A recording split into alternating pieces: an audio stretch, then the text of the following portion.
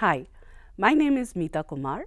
This module is the first of the set dealing with how consumers make their decisions about what to consume and in what quantities.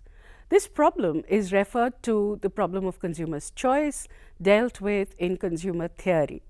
In this module, we will take the first steps towards understanding how consumers make their choices by introducing the concepts of budget sets and budget lines. As already mentioned, consumer theory analyzes decisions made by consumers regarding what goods to buy and in what quantities. What a consumer buys depends on two things: what does the consumer want and what can the consumer afford to buy. Let us examine the second question first. What are the combinations of goods that the consumer can afford to buy? Suppose you have ₹50. What are the things that you can buy from your school canteen? Imagine a situation where your school canteen sells chocolates at ₹10 each and biscuits at ₹5 a packet and nothing else. How many chocolates could you buy if you only bought chocolates? You could buy at most 5 chocolates.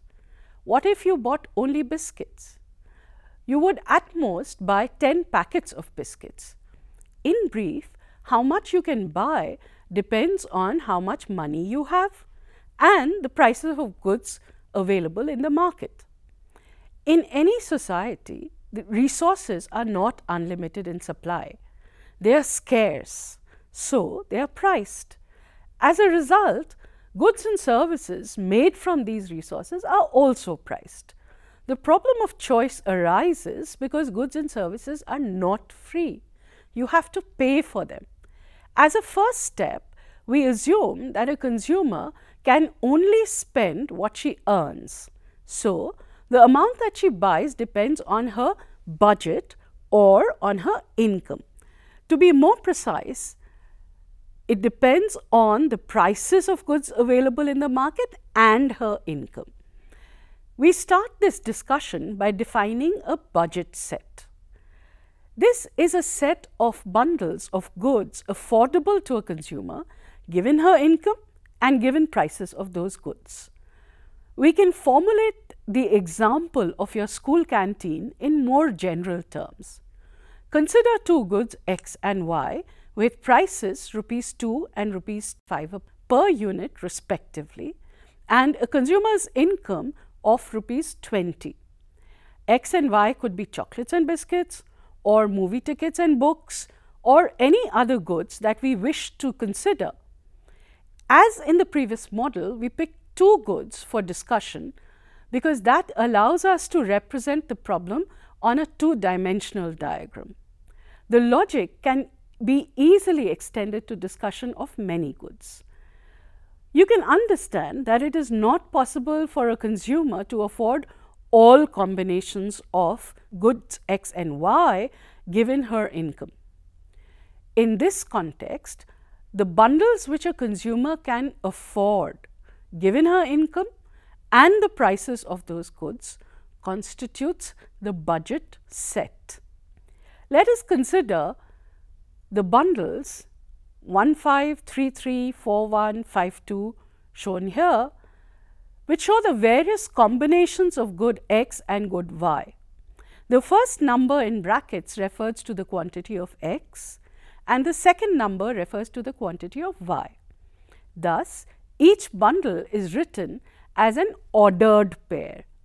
You may have come across ordered pairs when doing graphs in mathematics. For the first bundle, a consumer would require 2 into 1 plus 5 into 5 rupees, which is equal to 27 rupees. For the second bundle, she would require 21 rupees. For the third bundle, similarly, she would require 13 rupees, and for the fourth, 20. Recall that our consumer has only 20 rupees. Hence, bundles 1 and 2 will not be affordable to her, whereas she can afford bundles 3 and 4. We say that bundles 3 and 4 are in her budget set. That is, she can afford them or she has enough money to pay for them. Bundle 4 costs exactly her income and is said to be on her budget line.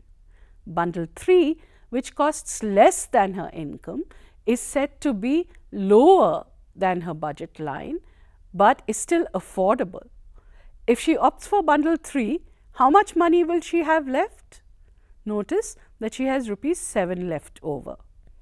The line that shows all possible combinations of goods that exhaust the consumer's income for a given set of prices of the two goods is called a budget line. Let us explain these concepts with one more example. A consumer likes watching movies and reading books. She has 2000 rupees available to spend on movie tickets and on books. The price of each movie ticket is rupees 50 and the price of each book is 100. Let us look at the diagram given here. In this case, the two goods we are considering are movie tickets, which we show on the x-axis, and books, which we show on the y-axis. The price of each movie ticket is rupees 50, as we said before, and the price of each book is rupees 100, and the total income available is 2000. If the consumer chooses to spend all her income on books only, she will be able to buy 20 books, given that the price of books is rupees 100 a book. If she chooses to spend all her income only on movie tickets, she can buy at most 40 movie tickets at the given price of rupees 50 a movie ticket. Or a consumer can choose a combination such as 24 books and 8 movies that lies on the red line in the diagram.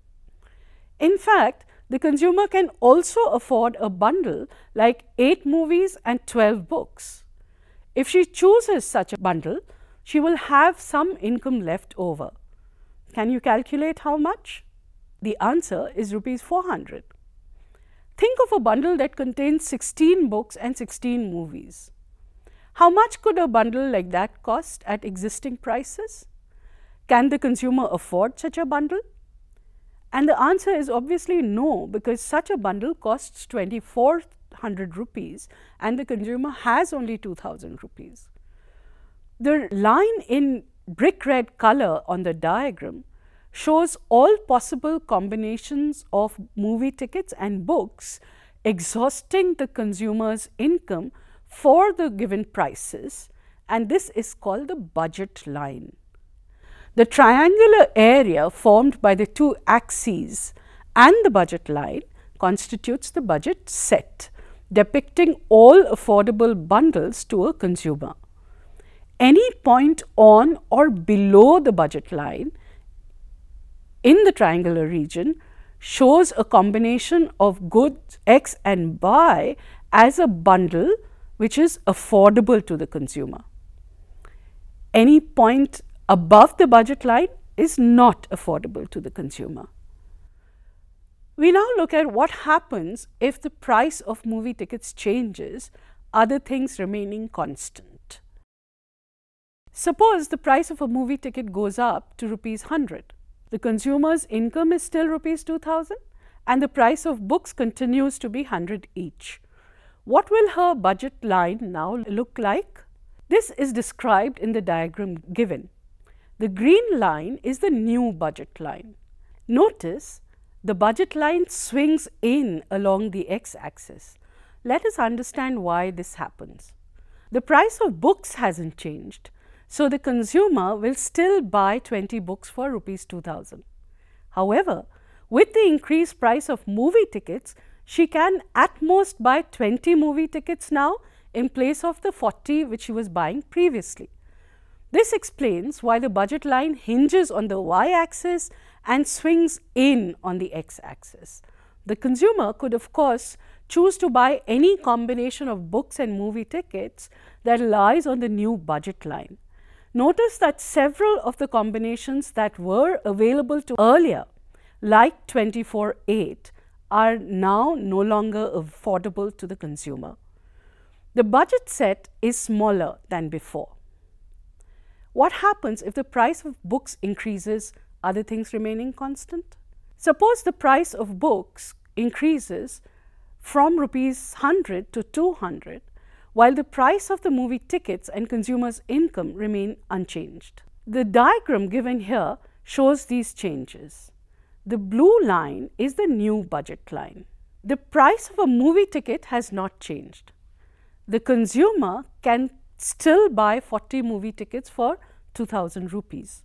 However, given her income of 2000 rupees, the increase in the price of books means that she can at most buy 10 books instead of the 20 that she was buying earlier. The budget line swings in along the y-axis, hinged on the x-axis. The consumer could of course choose to buy any combination of books and movie tickets that lie on the new blue budget line. You may notice that she cannot afford a bundle like 12-4, which was previously affordable. Once again, the budget set has become smaller. The budget line is actually also called a price line. To understand this, we start with the concept of slope. The slope of a line is defined as the rise over run. In other words, it is the change in y for a unit change in x. The easiest way to find the slope of a budget line is to divide its y-intercept by the x-intercept. Notice that the x-intercept of the budget line is obtained by dividing the income by the price of good x. Similarly, the y-intercept of the budget line is obtained by dividing the income by the price of the good y. Therefore, whenever the price of either of the goods changes, as in the example above, the new budget line has a different slope. Can you calculate the slope of the budget line in figure 1? The answer is, this is 20 divided by 40, which is 0.5. What is the slope of the new budget line in figure 2? And the answer is 20 divided by 20, which is equal to 1. In the diagrams above, notice that any change in prices changes the slope of the budget line. In fact, the slope of the budget line is actually the ratio of the price of the commodity on the x-axis to the price of the commodity on the y-axis. You can easily verify this from the diagrams above. In the above example, the slope of the budget line equals price of movie tickets divided by price of books. Since both the numerator and denominator contain prices expressed in the same units, slope is a pure number without any units. What is the ratio of the price of movie tickets to the price of books in the case shown in figure 1? Is it equal to the slope of the budget line? Verify this for yourself in all the other cases as well. The budget line is also called a price line because the slope of the budget line is actually the ratio of the price of the commodity on the x-axis to the price of the commodity on the y-axis. Now, let's look at what happens if the consumer's income changes, all else remaining the same. Suppose the price of books and movie tickets remains unchanged, but my income goes up to rupees 2,500. What the consumer can now afford is more of both books and movie tickets. If she spends all her income on movie tickets, she will be able to watch 50 movies. If she chooses to buy only books, she gets 25 books. Or she can choose a combination of books and movies that lies on the new budget line. The diagram here shows what happens to the budget line if these changes take place. That is, income increases, prices don't change. The budget line shifts out parallel to the old budget line. In this situation, the prices of the two goods haven't changed. So, the slope of the new budget line must be the same as before. Notice the consumer's budget set is now bigger than before. she can afford to buy a bundle such as 12 books and 24 movies, which she could not have with her earlier income. If I choose to buy 12 books and 24 movies, how much will I spend? How much income will I have left over? Notice that I will spend 2,400 and I will have 100 rupees left over. So, although this point is not on my budget line, it is still on my budget set. To summarize what we've discussed so far, we've studied the meaning of a budget set, of a budget line, and the effects of a change in the price of a budget line and the effect of change in incomes on the budget line. We've also studied the slope of a budget line as the ratio of prices. We will use this concept in the next module to analyze how consumers make their choices. Thank you.